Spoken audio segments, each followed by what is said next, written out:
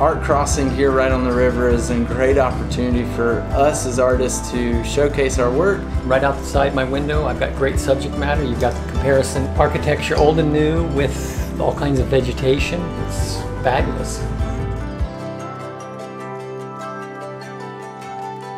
A lot of times on Thursday nights there are concerts outdoors along the river, which is beautiful.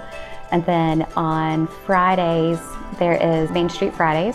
So part of Main Street is closed down and really pedestrianized, and there's typically live music and food.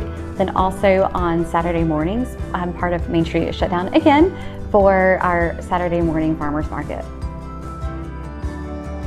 A couple years ago, the city kind of rerouted Main Street and some of the other streets and built a beautiful suspension bridge, so it's almost like you're walking across the waterfall when you walk across the bridge. We have all sorts of concerts and festivals and world-class attractions.